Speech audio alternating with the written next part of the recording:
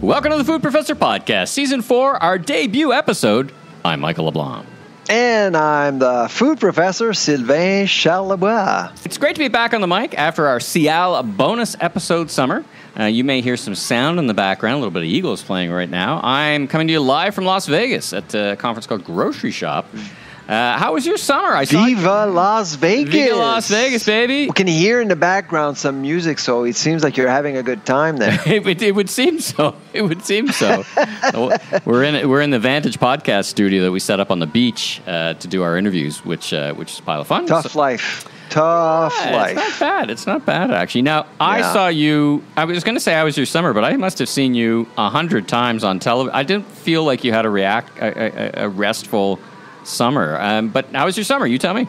Oh, my summer was busy. It was really strange. I was hoping to rest a little bit, but we do have a lot of work at the lab. Lots of projects. It's great, but right now we actually have 17 people on payroll supporting different projects. So it's busy. It's busy. Meetings every week, and so we're looking at salmon fishing, we're looking at local foods, we're looking at farmers markets, we're looking at forecasting, we're looking, and of course we're prepping our Canada's Food Price Report, our 14th edition, which will be released on December 5th. We're actually looking also, we're working with different groups across the country. So it's been really a busy summer, and I'm hoping that over the holidays, we'll get some rest. But, since COVID, I don't know about you, Michael, but since COVID, summers are a little different. Well, I mean, it was a busy summer for me. I was in New York and I was in Orlando, I did some traveling, did some vacation stuff too, and but I did some work as well. I mean, it was funny. I went to conferences in mid-July and the end of July, first day of August, and I'm like, who goes to conferences? But they were both sold out. So I think, my interpretation is a lot of people trying to figure out, get a handle on what's happening, right? Very dynamic environment. Yep. Grocery in all environments, right? The customers changing, the environment's changing. We've got to spend some time kind of getting used to it. Now, you and I had actually planned to be together, and we actually did a post on LinkedIn together in person in Halifax last week, but events transpired against us. But we are going to be live together, podcasting from the Coffee Association of Canada's annual conference again, our second time there. I think it's called the Road Ahead, November 9th. We'll put a link in the show notes. So run, don't walk. We'll do some great roster speakers. So we're going to do our interviews. Now, this episode is a catch-up episode. So we don't have a guest this episode, but we will resume having guests starting in our future episodes. We've got some great guests lined up. Yep. Talking about catch-up, I mean, there's so much going on. Where do we start? Oh my God! Well, I'm looking at where we start, and I tell you, I did have this scripted out last week, because there's a lot to talk about, and then our Prime Minister changed everything, summoning the Big Five to Ottawa, the closed-door meetings, and you were there. Now, the whole thing felt very performative to me. Like last week, it's like I summoned thee, be in my office on Monday, like the principal's office or something. Like it seemed very performative. I think it started from whatever intentions about, hey, let's work together to solve problems. But you were there. You probably can't share confidence. It's a closed door meeting. I've seen some stuff you've said in the media, but give us a bit of context. First of all, how did you wind up in this mix? And then, what can you share about the meeting that we don't already know? What's your perspective? Well, so I'll basically tell you the story as to why the meeting actually happened in the first place. So back in July, I was at the cottage, and I got a phone call out of the blue, and it was Minister Champagne himself. Wow. Yeah, he called me and said, "Listen, Sylvain." Now, did you know him before he called you? Have you talked to him before? Or? No, not at all. He knew of me, and so he just called me up. So I know your work; it's great stuff that you do. I know you do a lot of work on pricing and forecasting and inflation, but I need your advice. France is about to freeze the price for 5,000 food products. Should we do this in Canada? So let me stop you there. Is that France government was going to mandate the grocers, Carrefour, whoever, to freeze prices? Is that what you're saying? It wasn't mandated. So Le Maire, the Minister of the Economy in France, basically called everyone in the same room starting with manufacturers to get industry to freeze prices, essentially. So it's not mandated, industry complied, essentially, for a while. Okay. And so he was asking me whether or not it would be a good idea to do that in Canada. And I'm sure you know how I responded. I said, I don't think it's a good idea. And so we chatted, and he did call me a couple of times in August, and we chatted some more.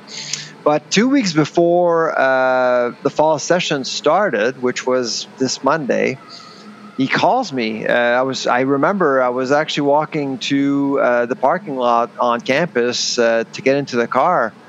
And he said, well, by next Thursday, which was when Prime Minister Trudeau said we're actually getting the Big Five in Ottawa, by next Thursday, if you were me, what would you do?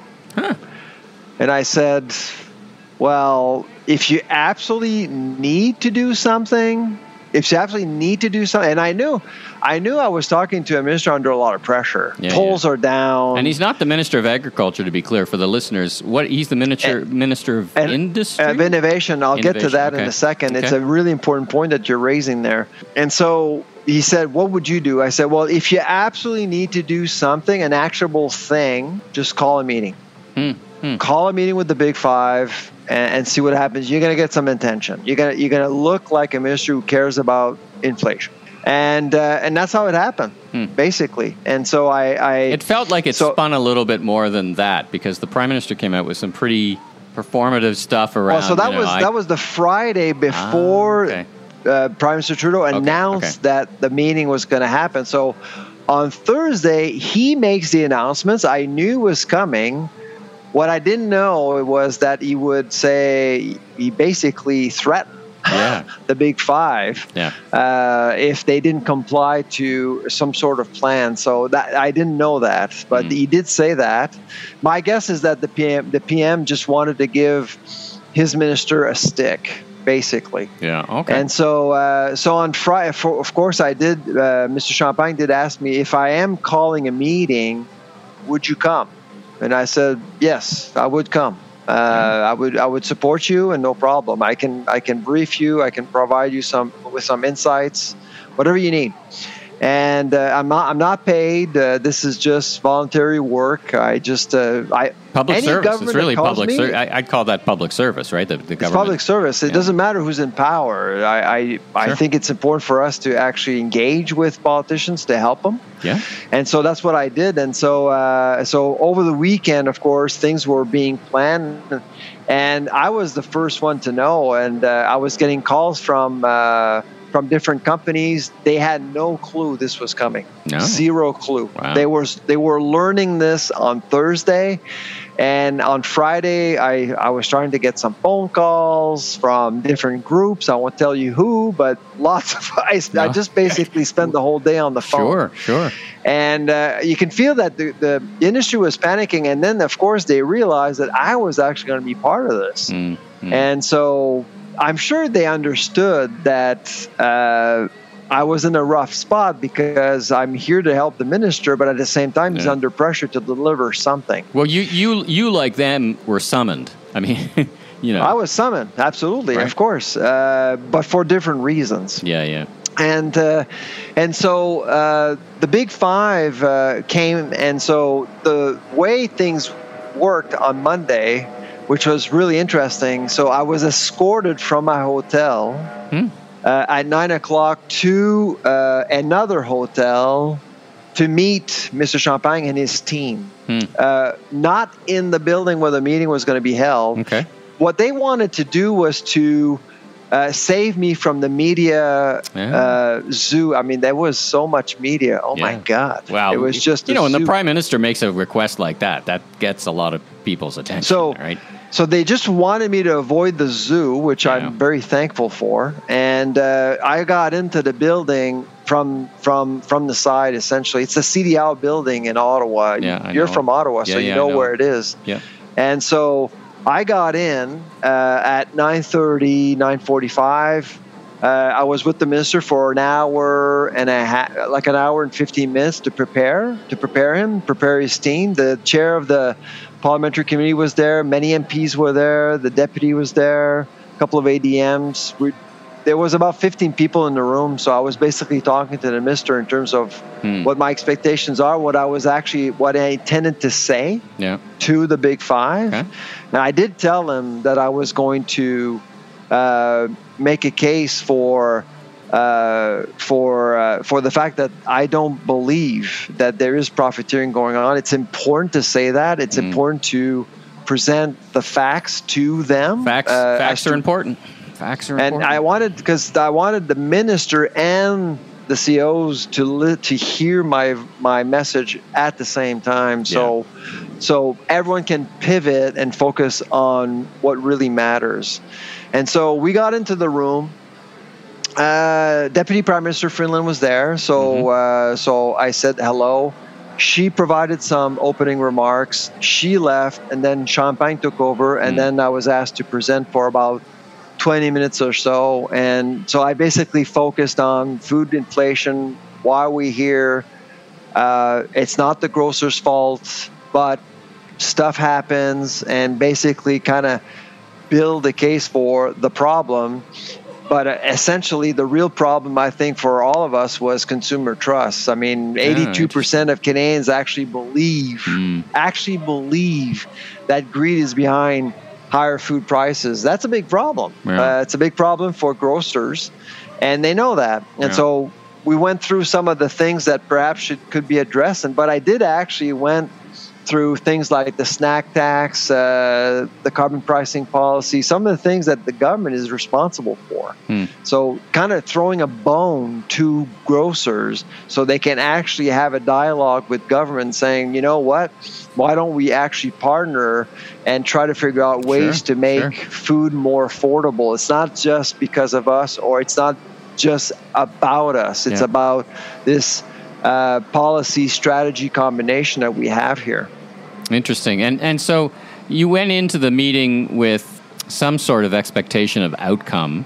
I mean, there was kind of a imperative placed in front of all of you, which was a plan for or by Thanksgiving. Like, there is a deliverable out of all this, not just another discussion. So versus your expectations, and again, what you can and cannot share is a closed-door meeting, but what, at the end of the day, a lot of very important people who run big, important companies that employ hundreds of thousands of Canadians all got together in a room and talk about an important issue. So what's your net outcome in terms of good, was it a good meeting? Was it a productive time? And do you think, there's the mandate there, there's going to be some outcomes? I think the meeting went as good as it could have, to be honest. Okay. I mean, when I walked in, COs were there for a while. They were probably there for at least 10 minutes, and nobody was talking to each other. It was awkward. Yeah, it was awkward, and I felt awkward too because. And they were all there in person, right? They were all they were all there. Yeah. And frankly, Michael, I don't think it has ever happened before. Like, how many times have you seen the head of Walmart, Costco, Canada, Loblaws, Sobeys, and Metro all in the same room physically at the same time? I can't recall it ever to happen before. So. Yeah.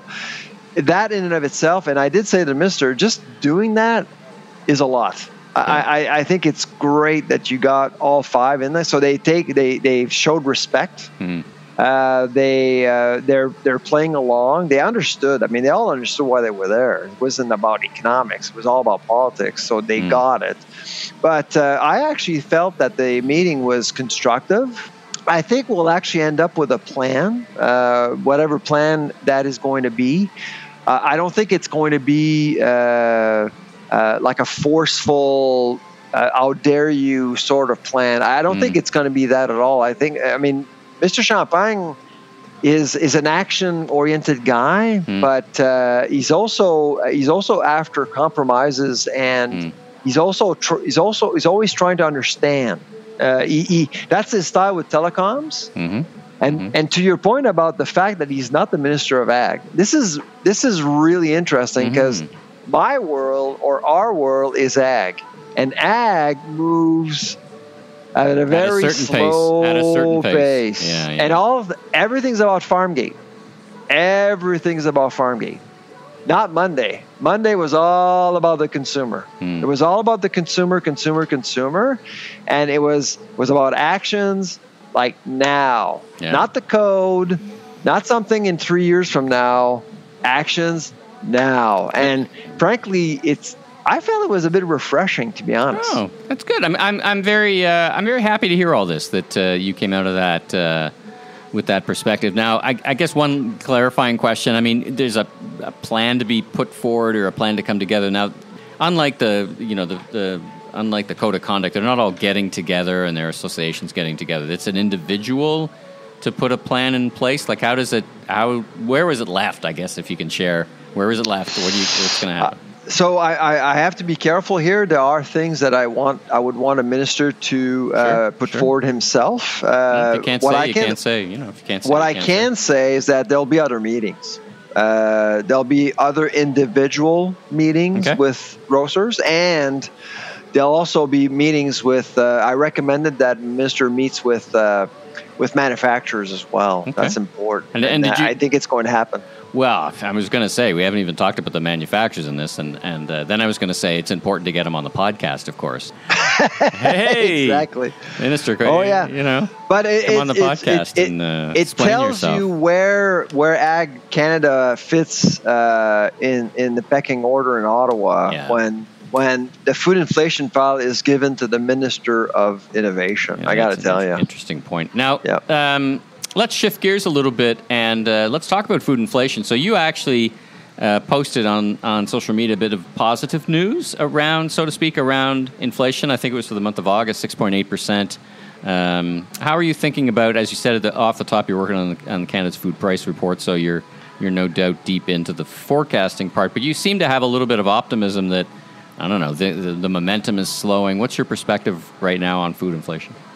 Well, actually, I don't know if we're allowed to feel positive about food inflation, but I think we should. I mean, things are going in the right direction. In fact, going back to our discussion about Monday's meeting, if we are aiming at stabilizing food inflation, that's kind of what we're seeing right now. Oh, okay. Despite Ottawa's intervention, I mean, actually, right now, the market stabilized. Food inflation rate, it went down to 6.8%. The only place in the G7 where food inflation rate is lower is where you are right now in the United States. After that, it's Canada, and the gap between food inflation and inflation is down to 2.8. And on Monday, I said to the Big Five, do expect on Tuesday, which was the day after, to see that gap narrow. And that's a big deal for you guys.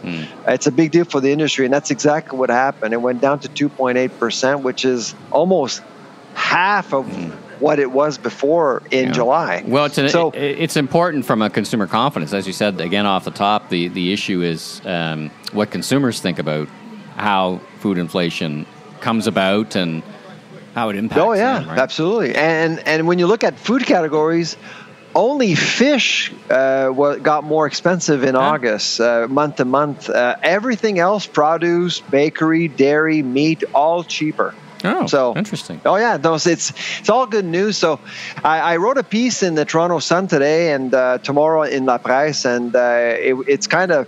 So the title of my column in today's paper is Chicken Little and Canada's Food Inflation. Because you post on X, you post on LinkedIn good news about inflation. People don't want to hear it. They just say, oh, no, it's too expensive. It's expensive. Prices should drop. Well, if prices should drop, Canadians spend 10% of their budget on food, which is the 6th lowest percentage in the world. What else do you need? Seriously. One more thing about food inflation. I saw the Bank of Canada made some claim that a component of that inflation was the carbon tax, 0.15, and you challenged them to, as a professor, show their work. Have you got any indication of? Well, I didn't want to challenge. I didn't challenge him. I just said, listen, I find it odd that the governor actually would state something like this, which is, let's face it, the carbon taxing policy in Canada is a bit controversial.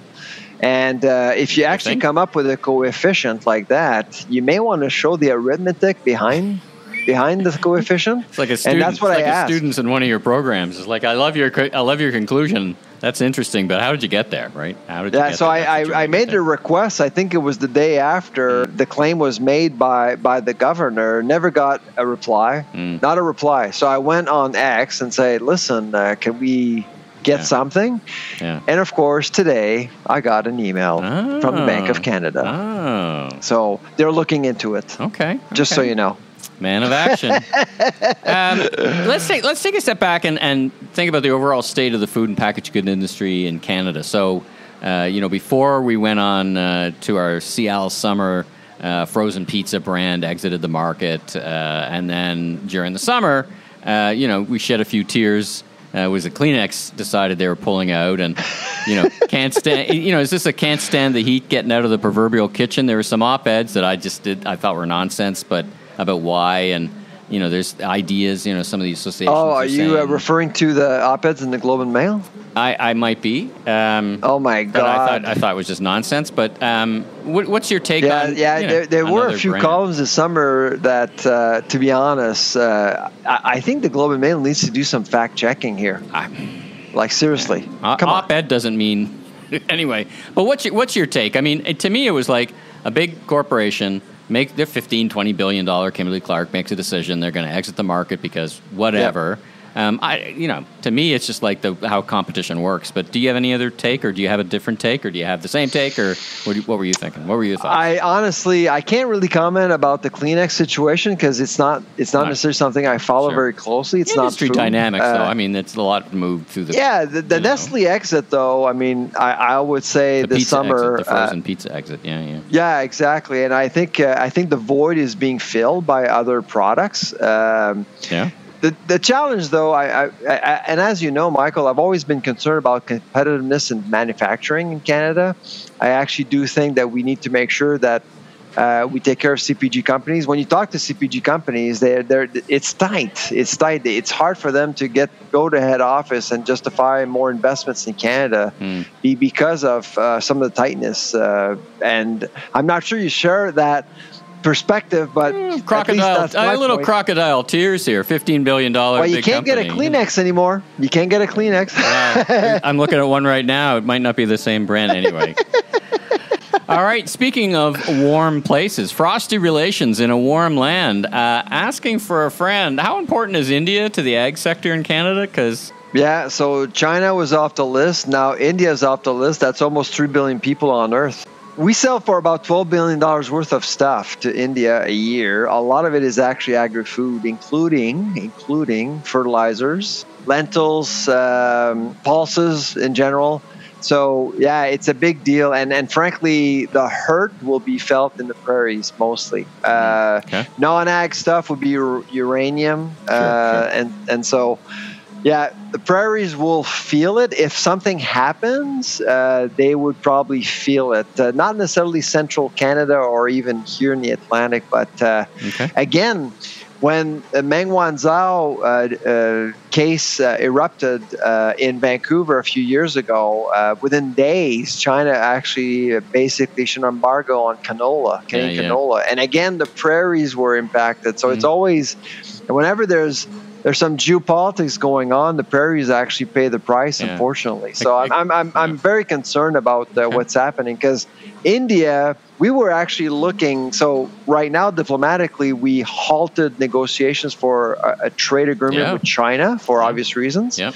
And everyone thought, well, India's next, or the India-Pacific region is certainly key for our growth. And now all of a sudden, within one statement by the Prime Minister, everything is just put on the side. Or one action by the Indian government in murdering someone in Canada. So, I don't know all the details, but allegedly. But I don't think. Listen, I'm not sure the Prime Minister of our country, whether you like him or not, would do something like that if he, was pretty confident that there is an issue, because it's. Anyway, it's complicated. It's well beyond the scope of this podcast. Oh, no, it is. It is. I can't comment on the diplomatic part of this because it's not my area of expertise. Yeah. But I'm certainly concerned about how this can really hurt our agri-food sector for sure over the long term. And we saw what happened with China a few years ago. Yeah. Atlantic lobsters. It does affect the Atlantic too, right? The lobster. The Atlantic lobster as well. So, and a lot of people right now are concerned that this could actually happen again, but with India. So unfortunately, for whatever reason it happened. Yeah. Again, I can't comment on what happened, but in terms of agri-food and our sector, it's just not good news. Well, we'll keep a close eye on it. It's a developing story. Speaking of developing stories, let's. I want to get an update from you on the war in Ukraine, and Zelensky's in Washington, soon to be in Ottawa. What do you know about grain movements? There seem to be. I got to tell you, I mean, the summer was super surprising. I was absolutely flabbergasted when the Black Sea deal ended. No one panicked. No one panicked. So I thought, oh my God, the Black Deal is dead. Putin is walking away. We're going to see corn go up again. We're going to see wheat go up again. It went down. You know what that means, right? No. It means that it means commodities are finding a way to the market by train, by truck. They figured out a way, and of course, there's China who needs grain, so they're not gonna. They don't want to suffer as a result of this invasion. They'll make darn sure they have access to the commodities they need in order to feed their people. So I think the market really just figured it out that Putin was just weaponizing the deal, not food. It was weaponizing the deal. Oh, interesting. And as soon as the deal was over, people just went on, and nobody really is talking about the deal. Another incident, rice in India. Right. Again, I thought, oh my God, rice prices are going to go up. Yeah, I thought it was going to be the toilet paper. Remember the toilet paper at the beginning of COVID? I thought, I better go stock up on some beautiful basmati rice. Yeah, but, and of course there were reports of stockpiling here and there where there's a big Indian community in different parts of the country. Yeah, understandably so, but nobody panicked again. The price of rice prices remain pretty stable along the way. So I'm wondering whether or not investors' markets are becoming much more mature. Resilient? Yeah, I was going to use the word resilient, right? It's like, okay, that's a big shock, but we'll get through it. Is that? Oh, that's interesting. Yeah, I mean, look at wheat is $6.30 a bushel or something, and so it's really, things are really calm, and of course Brazil is really taking advantage of the whole planet situation right now. There's lots of uncertainty with the Americans. There's a drought going on there with Europe, with Ukraine. Brazil is going through 2 harvests. It's selling a lot to China. It's thinking about not using the U.S. reserve, the U.S. dollar as a currency. You talked about that. You talked about that last season. Yeah. You're starting to feel that the ag world is starting to move away from the U.S. dollar a little bit, and I think really, I mean, we're in the middle of the second Cold War, and it's U.S. against China. And nobody knows who's going to win, and nobody knows how long it's going to last. But I can tell you, that Ukrainian war is not done. It's going to last a long time. Yeah, and then the repercussions. I was reading an article about even if God willing it ends and the Russians leave, they've sowed fields full of mines. So it'll take years. A decade, I don't know. It reacts pretty fast. Maybe a decade. Ukrainians' ag sector, agriculture, is basically exporting less than half of what it was exporting before the invasion. Yeah. So that's why Ukraine is becoming less significant. And so right now you got other players like Brazil picking up the pace, which is really interesting. So the market knows that, and so it's looking at other places to get the food it needs, which is really interesting. So I'm That's why I'm less concerned about inflation now. I mean, I actually think that things are much more sober than just last year. We were exiting COVID. People got nervous. Ukraine gets invaded. People got nervous again. Not this year. Didn't happen. Interesting. Let's shift gears. Let's talk about a couple of things left for us to talk about because we got a whole season ahead of us. So, got a whole season ahead of us to cover a whole bunch of stuff. I wanted to touch on plastic in grocery stores. So, bags are gone, but there's lots of plastic in grocery stores. And you had some thoughts around, and as had I, around this trade-off between food safety, economics, and plastics, environmental impact. How do we balance these things in your minds, balance food safety, and what are our objectives here? What can be done from a sustainability perspective, from a plastic perspective? And I got to tell you, I mean, so the P2 notice actually came out in August, and they gave industry like 2 days to respond. I mean, in the middle of summer, like seriously. Yeah, that's reasonable. So as a lab, we met ECCC twice during the consulting period. What's ECCC? What's ECCC for the Environment, listeners? Climate Change Canada. Okay, and that's what? What is that? Tell us what that is. They're responsible for this file. Okay. And so federal government department. It's Environment Canada. I mean, it's basically so they're responsible for P2, and during our discussions, the tone was not very open-minded. I mean, it was very, let's just meet the guy, talk to him, and then move on. But I gotta say, I mean, this science, it doesn't really matter. They don't seem to really care about food security, how it would impact prices over the long term, how produce, the quality would be impacted, the fact that our partners outside of Canada have no idea what's going on in Canada. Why would they actually comply to our rules when they can make actually money doing selling produce elsewhere? There's no real thinking about supply chain economics, about trades or anything like that, because of food safety. Plastics are bad for the environment, but at the same time, they're good for food security. I mean, so we're addicted to plastics because plastics have served the sector so well and have served consumers so well. So to replace plastics is not an easy thing. Yeah, interesting. Well, we'll keep an eye on it. I wanted to talk. But I do think they'll bulldoze the P2 project forward. It is voluntary. Okay. So, but the pressure, they want to put pressure on grocers. The grocers.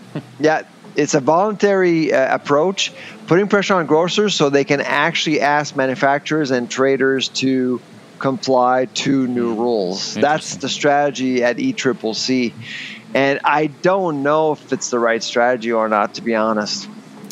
Let's talk about Omiel. Did I pronounce that right? Because I have Omiel.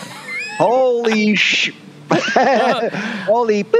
All right, let's talk about that Quebec pork producing company that we interviewed the president of, Yannick Gervais. Yes. Now they shut down a couple of plants, laid off 400 people, or at least transferred them around. First of all, what do you make? Is this continued of what we've been seeing from Yannick, where he's kind of consolidating and getting the business in order? Any broader thoughts around it? Well, when Valige Auction closed in April, and 1,000 people would be laid off, I immediately said it's not over. There's going to be another one. So overstretched. Another hoof to drop, so to speak. Yeah. And so when Princeville was announced a couple of weeks ago, I was not surprised at all.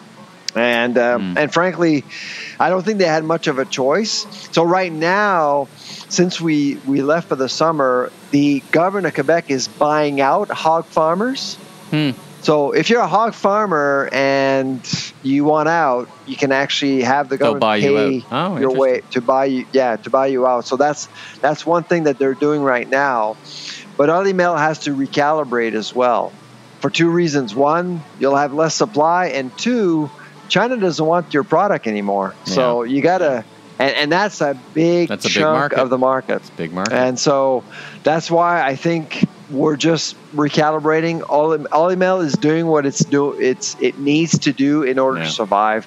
And the other thing, of course, is this insurance policy called ASRA in Quebec, and this is something we haven't talked about, but this has maintained Olymel artificially alive. It allowed Olymel to expand, allowed all farmers to survive.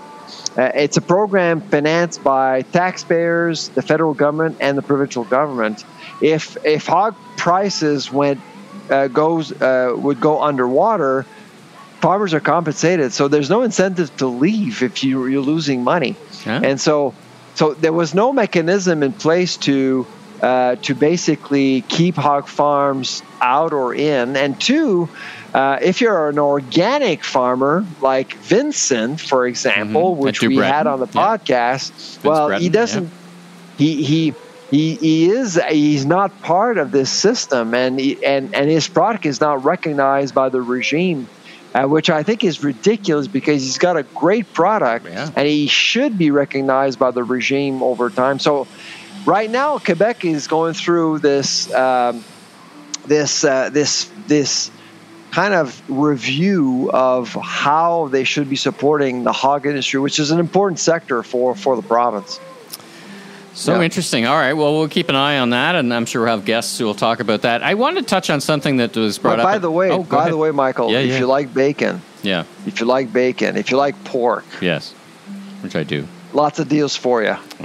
Good. Lots of deals for you. Good news. Well, I do like, as listeners might know, Du Breton, because I like the animals to have a good life and one bad day. So I am fussy about the pork I buy from that perspective. That day happens to be the last one. It does. That's right. So there's an op-ed that was published by the FHCP, and it talked about it explored a bunch of issues, and I think some of it was the trigger of clinics, but there's broader issues about the industry. And it said, hey, listen, we got 40,000 open spots in manufacturing in this country. And one of the tactics was we need an increase in foreign temporary workers. I'm not a big fan of that. I don't think we should be importing cheap talent versus what you've talked about, which is I think it suppresses investment in technology because it becomes a short-term fix. We're flying in talent. And I'd hate to see the industry kind of reflexively say, well, just get more foreign temporary workers because I don't want to spend any money. What are your thoughts on that? Invest in technology versus import cheap labor. I agree with you. I wasn't really overly comfortable with that recommendation. I do think we need to, in 2023, we need to think differently about human capital. We need to think differently about robotics and automation. Right. And frankly, I think companies like Olymel are making that shift right now. They're keeping a couple of plants because they want to modernize those plants. And that was what Maple Leaf did a few years ago.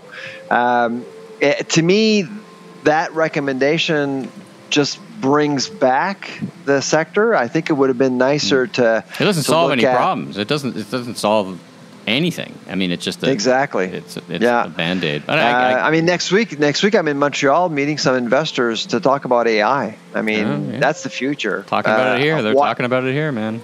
Yeah, AI and why do we need to look at AI? And it's all about efficiency, less waste, robotics, more predictability, all the things that really has bothered us for many, many years. And foreign workers won't do that. Yeah. They just won't. Let's shift to gear. I've used this a couple of times, but let's shift gears again, pretty close to the last time because we've had a great discussion. Restaurants. Let's talk about restaurants. So, Restaurants Canada, they are ringing the alarm bells, marching on Ottawa. I saw the president using harsh language in the context of political language. A lot of people are using harsh language these days. So they as an association representing that industry, had been asking for relief on the COVID funding, the loans, and they got an extension, but according to them, it fell well short. I've seen other data coming out that spending in the restaurants has gone down, not up, so it's not growing. So it feels like a bit of double jeopardy here. Any thoughts on what's going on in the restaurant industry? And it feels like I think everyone is expecting a tough fall. So so this is again the deal they made with Ottawa will only just delay the inevitable, to be honest. And so I think, I mean, the sector was talking about a great reset, or some people were talking about the great reset. It's kind of happening. We're going through a mini great reset, if you will, because a lot of restaurants are closing, they're leaving. But at the same time, I mean, somebody's buying Subway for $9.6 billion. Unbelievable. Yeah. What do you think of that? I don't know where, in a sector, that business has been in decline for years. I don't know what solution they're going to have to turn that business around. I think they're going to. Anyway, somebody, you ever heard of the bigger fool theory of finance? I mean, basically your stocks, right? There has to be if you're selling, there's got to be somebody more foolish than you to buy. So I was flabbergasted by the amount. I actually had no idea Subway was actually worth $9.6 billion US. No idea. I don't know, or is it? I don't know. Well, I guess we wish. I tell you what. I mean, Subway with 25,000 outlets is probably worth $9.6 billion, but they have too many outlets. Well, I was going to say, assuming that 25,000 is the right number. I mean, that right number could be with more capacity, more revenues. Because right now, I mean, the obsession for many years was about number of outlets, and they basically sold franchises to people who just wanted to buy a job, and it's hard to build a franchise system based on that. Well, and you start to have, your zone of competition kind of collapse, right? So you're building a Subway inside a Subway kind of thing in some cities. Exactly. Subway and Subway. Anyway, we wish them the best of luck. Many lawsuits, there's been so many problems with their image. And so hopefully things will work out for them, because it is popular. As you said, a lot of people, it's their life. They retire and this is their job. So there's a lot of livelihoods at stake. It's just the smell when you enter a Subway. I don't know. I don't mind it. The fresh bread smell. I mean, really? No, I don't mind it. I don't mind Subway. No, fresh cake. Well, you see, cake. Yeah, I know. That's why I don't mind it. Last but not least, let's end on a fun note. Did you notice the opening of a great new store, second one in the world, the fantastic World of Portuguese Sardine store? Did you see this opening up in Times Square?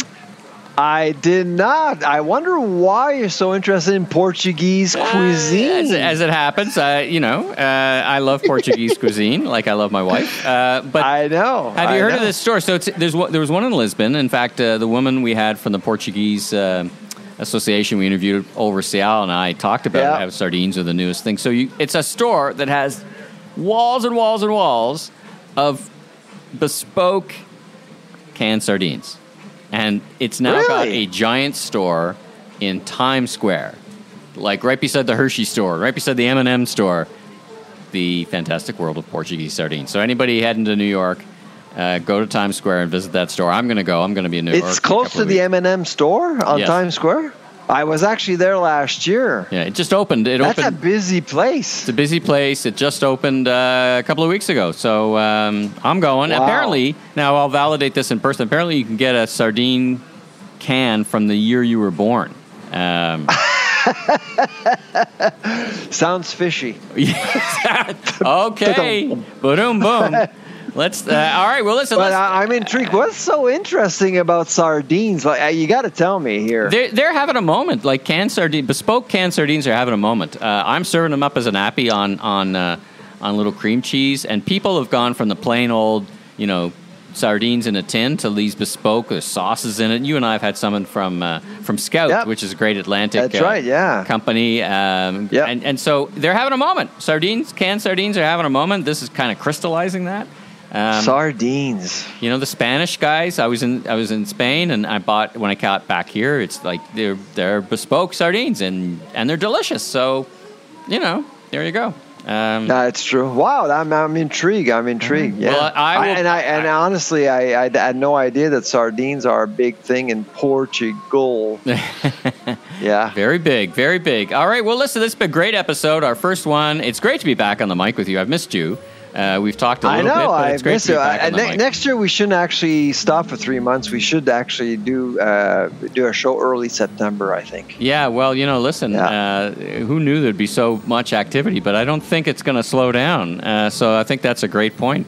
But anyway, we'll be together again at the Coffee Association in Toronto. We'll be doing some interviews, and we'll be together in person, and then we're back each and every week. So listen, if you're listening to us on a podcast channel, thank you. Follow or subscribe. Share with your friends in the restaurant, food service, grocery industry, so they can listen in too. And from now on, thank you for listening. And Sylvain, safe travels. I'm traveling myself tomorrow and be around, but safe travels to you. And thanks for joining me on the mic again. All right. You take care, Michael.